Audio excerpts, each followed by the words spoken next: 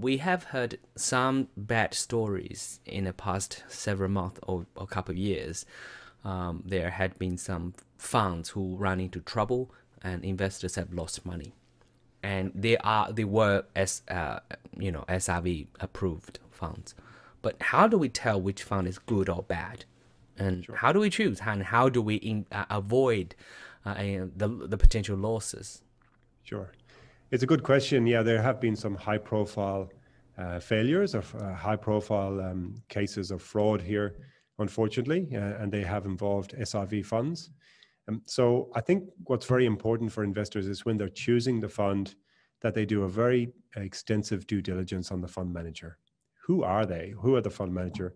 Who owns them? Do I have transparency on the ownership, on the balance sheet? What's the financial position of this company? Because you want to make sure that that company is around in 5 years' time when it comes to you getting your permanent residency. So it's very secure. If the company is listed, for example, they will have audited accounts that you can check. You can check the results announcement. Any material change will have to be publicly announced to the stock market. So that's a very good way. By choosing a listed fund manager, you know exactly the financial position of the company, how strong they are, how much cash on their balance sheet. So that can give you a bit of comfort. If the fund manager is not listed, you don't really have no certainty on who owns them or how strong the company is. The other thing to check, of course, is track record. How long have these people been involved in funds and fund management? What is their track record? Where have they worked before? What is the performance of their investments previously? So you should be looking for people who've worked in the industry for many years, for the big names, for example, the big banks, etc.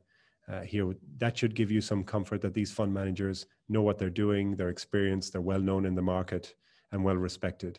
So track record is the second thing. And then the other factor you should check, which is very important from an SRV perspective, is how experienced is the fund manager in dealing with SRV funds? So has this fund manager dealt with SRV investors before? Have they a track record of success of investing on behalf of SRV investors? Because of course we know it's not just about performing well in the investment, it's also about protecting investors' visa.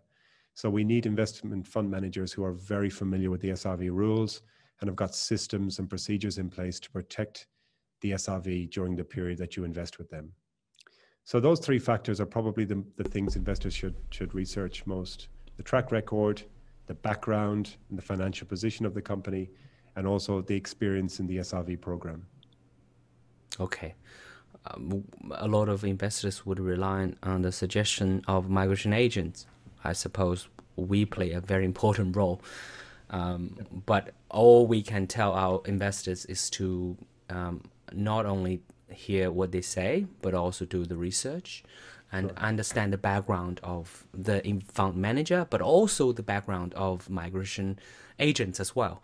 There are a lot of migration agents who you thought they're migration agents. They're not even registered, and they're just salespeople. And we suggest stay away from them because they're not responsible. I agree, Sean. I mean, investors should use registered migration agents like yourself.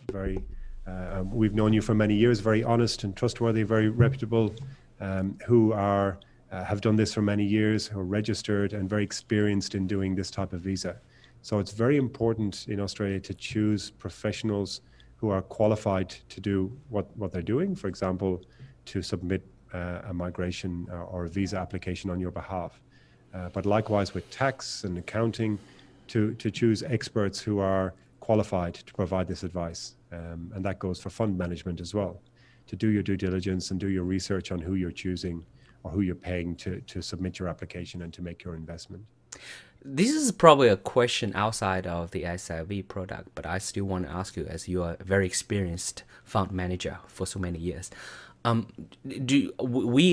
my observation, many Chinese investors, they don't understand how professionals work in the Western society, and they don't plan to pay money. They incline to pay money for professional opinions.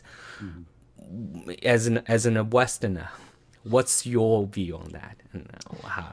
Look, you're right, Sean. We have seen that in the past. Investors have been reluctant sometimes to pay for professional services like tax, migration and accounting advice.